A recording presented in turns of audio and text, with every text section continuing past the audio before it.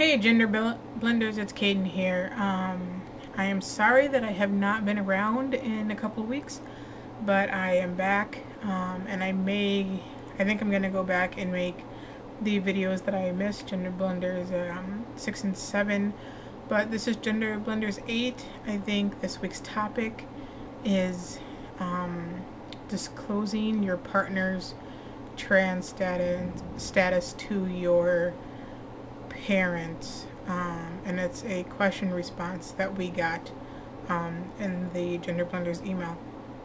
And here's my take on the subject. I feel that well, I think the person that wrote in said that their partner had just disclosed, their girlfriend had just disclosed that she was trans to them, and I guess before that he didn't know, or whatever, or she didn't know. I'm not really sure. I think he didn't know. So here's my take on that. If you couldn't tell your girlfriend was trans before you started the relationship, and then they told you, and it makes no difference on how you feel, and if it's never come into question, then I really don't think it's any of your parents' business what's going on with your girlfriend's body. Or and the flip side, the same is true for the flip side. If your boyfriend is FTM and they come out to you once your relationship has started, I don't think that it's any of your parents' business what's going on under their clothes, unless you're that kind of open family where you would just naturally like tell your parents that, or if it was brought up in question at all. I know for myself personally, I've dated some FTMs, and I tell my parents when I am dating an FTM. I'm not out to my parents as completely trans just yet, but I have dated FTMs in the past, and I have told my parents.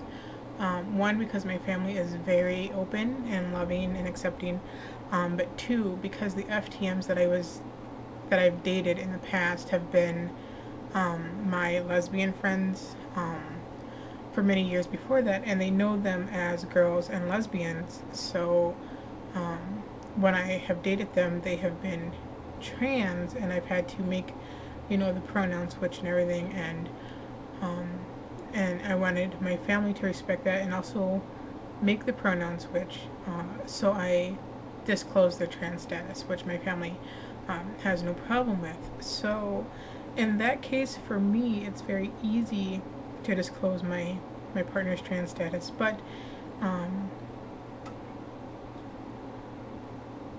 But if it's never been brought up in question, and your parents have never questioned it, and you didn't question it until your partner said something, I don't really think that it's anybody else's business. However, if your partner is like out and proud and very, very open about their trans status, and they don't care who knows, then maybe that would, and if they want your parents to know, then I guess that would be something you would tell them. But other than that, I really don't think it's any of their business. I mean, you might have some explaining to do later when it's time to have kids, if it gets to that point or whatever. But there are a lot of couples that are, infertile or whatever. So it's not really, there's ways to get around it. And your parents don't really need to know, especially if they're going to have a problem with it. And my feeling on disclosing it is that once you present in the gender that you truly are, people don't question it. But once people know that you used to be, like if you're a male that used to be a female, they look for things, for characteristics of the other gender. And if you do something that could be classified as feminine or masculine, the opposite gender, then they sit there and they go, oh yeah, I see how you could have been a guy at one point, or yeah, I see how you could have been a girl at one point. So I really feel that it puts like a stigma on the relationship after that, if they're not totally accepting or willing to learn and become accepting.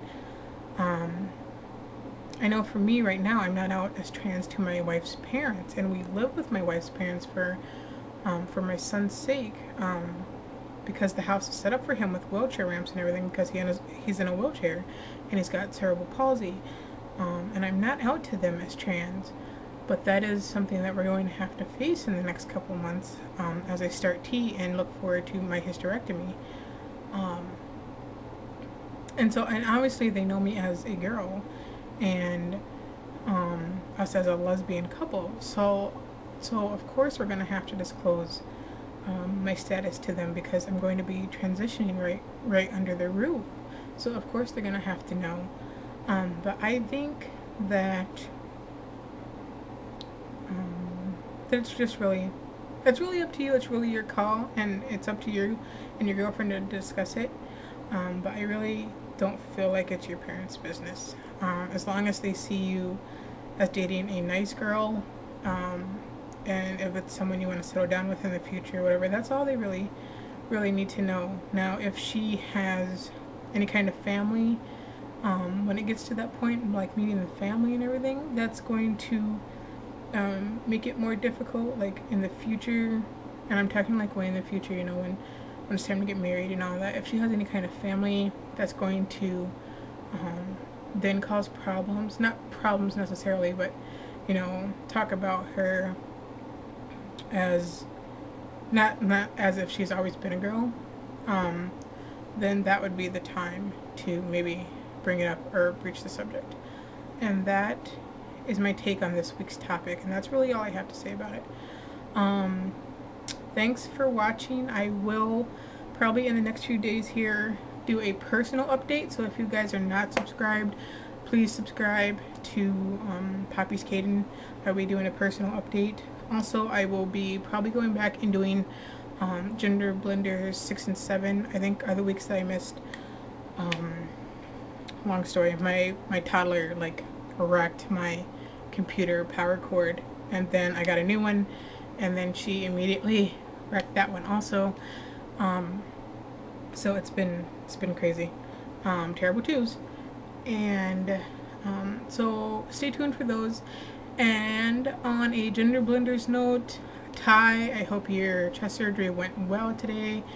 Tyler, I'm not sure, Monday or Sunday guy, I'm not really sure. He had chest surgery today, so I hope that went well. And I will catch you guys next week. We were promised a fun topic, so hopefully it'll be a good time. Catch you guys later. Peace.